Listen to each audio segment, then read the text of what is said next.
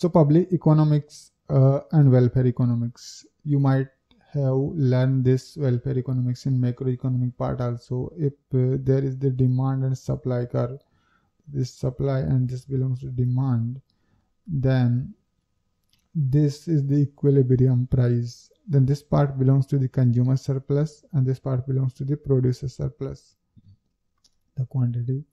So this total part, consumer surplus plus producer surplus, makes the total welfare for the society. But when it comes to public economics, there comes the third agent, government. So government put taxes and there is some tax surplus. So public economic, any kind of surplus, whether it is consumer surplus, producer surplus or government tax surplus, is a welfare enhancing. That's the only slight difference. Then comes to the concept of welfare. What is welfare? Actually, for the simplicity, we are taking the utility as individual centric. That means in a competitive economy, utility of an individual totally depends on consumption of goods or services what he is consuming, irrespective of what consumption his neighbors are consuming. But in reality, if your neighbor becomes alcoholic, then your utility will come down. But that's the gross consumption. Here we are simply assuming its own individual centric utility and social welfare function. So what is social welfare function? Suppose in a society there are m individuals are living, then social welfare function W will be a function of their individual utility, UA, UB and up to UM. So these all utilities are independent variable for the purpose of our welfare function. So government motive is to make this welfare function Pareto optimal level. So how can government do that? We will see that. But what is Pareto optimal point? Pareto optimal point you already know from the macroeconomic part. Pareto optimal is a position from where it is impossible to make any further Pareto efficient move. And what is Pareto efficient move means? It means it is impossible to make any person a person better off without making another individual worse off. That means that any individual we cannot make any further better off without reducing the utility of another person. We will see that through this graph. On x-axis there is the utility of A and on y-axis there is the utility of B. And there are two social indifference curves are given, SIC 0 and SIC 1. There are some points, point A, B and point C are given. Now we have to analyze what is the which point is better, like comparison between point A and B, then B and C, and then A and C, which point is better for society. As point B and C are on the same indifference curve, that means society is indifference between them. They both are equal for the society point of view, and maybe the society judgment criteria. They both are equal. Now, so given point A and point B, if we go from point A to B, it is not changing the utility of A. Utility of A is same at UA star, but it is increasing the utility of B from, if we go from point A to B, then we are increasing the utility of B. So by definition, this is a Pareto efficient move, because as per the definition, it is increasing the utility of B without reducing the utility of A. So definitely point B is greater than point A, and B and C are same or indifference. That means point C is greater than point A. So now we will look into some of these social welfare functions forms. First is the utilitarian form. It gives the equal weightage to each individual, whether he is rich or poor or doesn't matter. It is giving equal weightage. So simply the welfare of the society will be just the summation of all individuals' utility.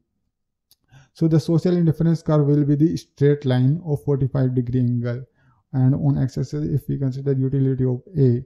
So even if a point here or a point here or a point here, they both are same for the society, because the total utility, the summation of utility will be same at this indifference curve, any point. Where at this point all utility belongs to A and B is getting zero utility and opposite is there. But for society point of view, total welfare is same. So this is the social indifference curve. There might be another social indifference curve. There might be another social indifference curve. But social indifference curve is a straight line. Then comes the Scitovsky-Bergson social welfare function. Okay, this gives an interesting view. If there is a redistribution in society, from that redistribution, gainers should gain more than what the losers are losing. Suppose there is two individuals A and B. A is losing 1 unit of utility. That means B should get more than what A is losing. That means B should get 2 unit, 3 unit, or it should be greater than definitely 1 unit of utility. This argument supports that the income from rich people should be given and redistributed to the poor people. Because suppose there is 1,000 rupees, so for a billionaire 1,000 rupees doesn't matter that much, but for a poor people 1,000 rupees means the grocery or ration for the whole month. So utility what the poor people will derive from that 1,000 rupees is far greater than what utility the billionaire or millionaire will lose from that 1,000 rupees. The graph will be similar to what we have seen earlier. We move from point A to point B dash slightly here. In that case, we are losing the utility for A slightly, but we are gaining the utility for B more than what A is losing. So that means the redistribution as per Scitovsky-Bergson, this is okay for society point of view. Then comes the Rawlsian social welfare function.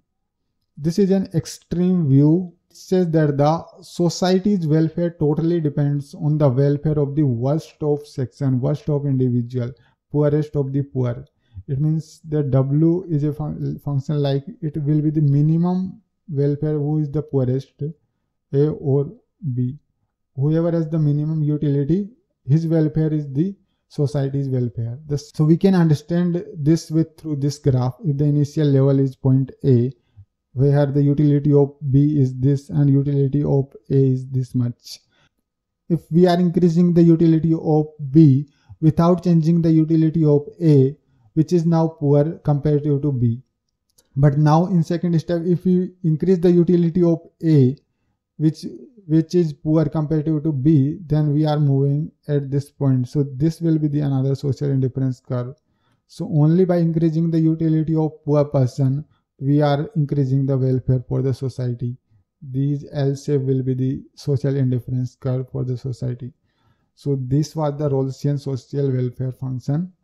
And just a recap, Scitovsky-Bergson social welfare function is that gainer should gain more than what the loser is losing in utility terms. And then there was this utilitarian social welfare function which was just the summation of individual utility. So that's it for this video. See you in the next video.